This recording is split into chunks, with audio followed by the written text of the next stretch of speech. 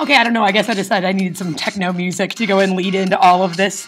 Anyway, I want to use this as a little screencasting opportunity to show you how to use Logger Pro. So even though I'm not here today, I know you guys are all shedding a little tear, not getting your void time, but instead you get me recorded, pre-recorded audio, whatever. Anyway, what you're going to want to do now in this case is go through and use your iPad and record a video of something.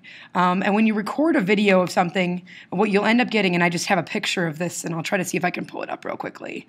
You're going to get a picture that's going to look something like this. Okay, so this is what it will look like on your iPad. You'll see your camera roll. You've recorded it, like I said, recording a video. And then up here in the upper right-hand corner, you're going to want to click on Share. That's a Share button, the one with the little arrow. Click on that and then go to Email. Email it to yourself, your Gmail account, and then what you'll want to do is go into your Gmail account, open it up, save that video, and then that's going to be the key. So save that video, and then once you're done with that, so you're going to do that on your iPad, and then when you go onto your computer, so you're going to have to go onto your laptop then. Go onto your laptop, open up your Gmail, get that video down, save it, and then open up Logger Pro. So iPad just for recording, and then now you're going to switch over to the laptop for the rest of this.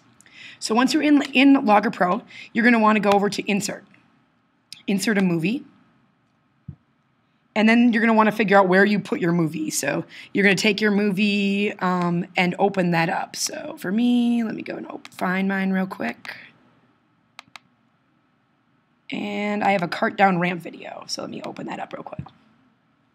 And as you can see, the actual video is inserted into Logger Pro then. Now, I like making it a little bit bigger here so we can actually see this stuff. The first thing you're going to want to do is go down over here to the lower right-hand corner where you have the 3 little red dots and click on that arrow to be able to enable basically marking up your video.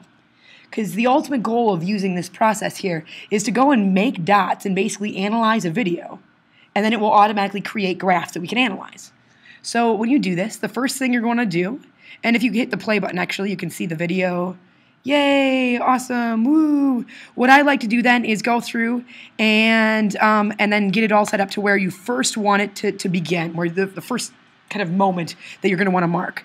So I put play. I'm going to want to go back a few slides, so let me just click on the reverse button a little bit, and I'm going to have my first slide be right there.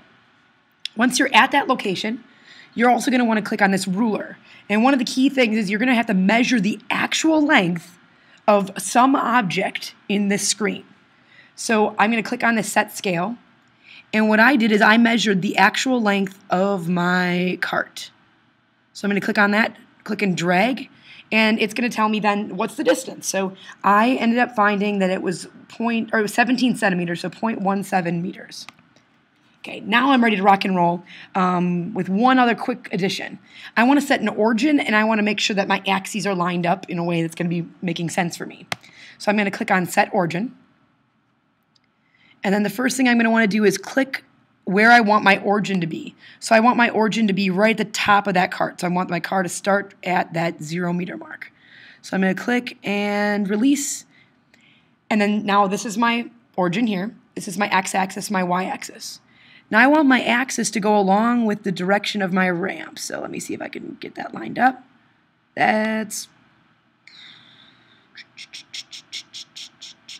pretty darn close, so it's all set up now. After I have it all set up, then I'm going to want to go over here to the add point. And I'm going to click on that. So now I have my axes all lined up. I've set my distance. And now I want to click on the beginning portion of the cards. Because what I'm going to do is I'm going to make a mark. Every single slide within this video film, I'm going to make a little mark at the top point of where my card is located. And if you see that as I click on a dot, it automatically advances to the next slide. So I click in front of the card, keep clicking in front of the card, keep clicking in front of the card, click in the same location on the cart as it moves and gets transferred down the ramp. And you'll see each time it keeps bumping it down, accelerating it, getting faster and faster and faster.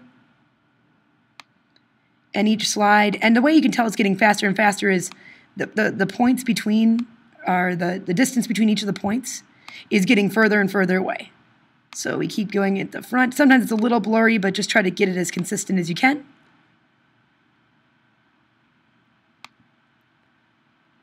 And you'll see as you're clicking on all this and as it's advancing, you can see a graph is being formed in the background on our, in this case, a position versus time graph. So I keep clicking and clicking and clicking and clicking and clicking and clicking and clicking and clicking and clicking and clicking. And you'll see I have this whole big set of dots getting further and further apart, and each slide between for the video frame, there's a certain spacing between it. And if you actually look over on our actual, if you click on this little arrow key, you can then go and move back over to the graph, and you'll see that it actually knows the time that it took between each of those different seconds and between each of the frames, and you chose the distance. So you can see over here, you have this curvy graph, which is what you'd expect from a cart going down a ramp. Now I'm going to click over here on the y-axis. You can tell that there's this y thing going on. That's talking about how vertically it changed, and I'm not as interested in that. So I'm going to click on that axis label on the y-axis and just click on the x. I'm only interested in that position, that x position. And you'll see I have this curvy thing. I could go and select this. I could do a best fit curve. I could do all these other things. Now, in addition to this, I could also go and choose the x velocity. So if I click on x velocity, you'll see it's relatively liney. Okay, I probably could have been a little more careful when I was making my marks. Relatively liney. I could go over and get my information, my y equals mx plus b information, and find out values for this velocity versus time graph. So this is a super awesome program. I want you to do this, and if you could then go over and go File, Save. So File, Save As, and if you could save it on your H drive and then email it to me just so I can see what kind of graphs you were able to come up with and what videos you have. And that's it. So ladies and gentlemen, that is the deal. I'd like you now to run off, make your own video, go on and make your own video analysis like this. Send that video to me, and then after that I'm going to have you start to plan out what this experiment is going to look like when we have the officer driving the squad car and actually analyzing the braking distance. So we're hoping to use this video then to help us make that analysis.